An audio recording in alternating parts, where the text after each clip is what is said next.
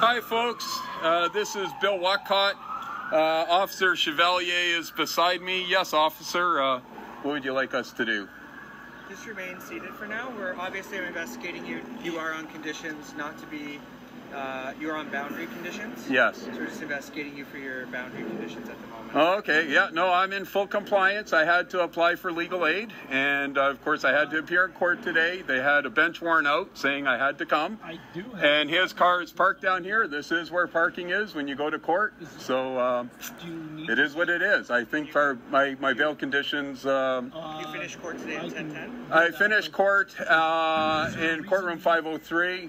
Probably around 10:30, and then I had to come back. That's what the legal aid told me, to apply for the bail court.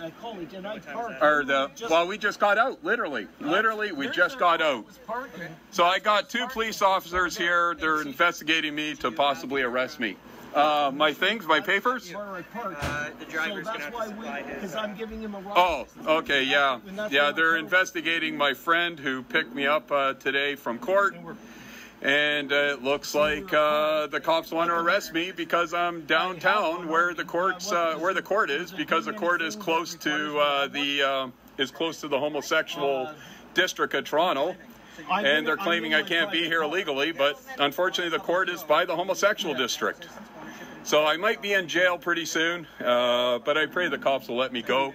Here's the two cops harassing my friend. I can show, but I'm not, just so you know, I have my license. Show your license. I have a driver's license. Yeah, show it.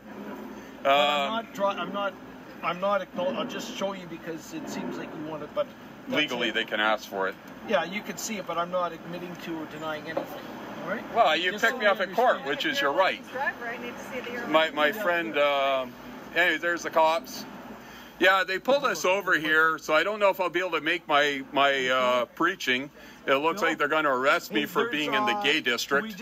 Of course, literally, I'm 2 blocks from the court, and literally, we had to get the car to leave the court. This is where the parking is. Anyways, please pray for us. Please pray for Officer Chevalier. Poor Officer Chevalier, he has, there he is, he has pink lapels. Pray for him to repent of those things. He shouldn't be wearing things like that.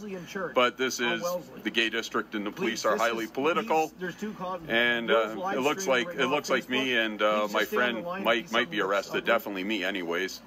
Take care. God bless. Bye-bye.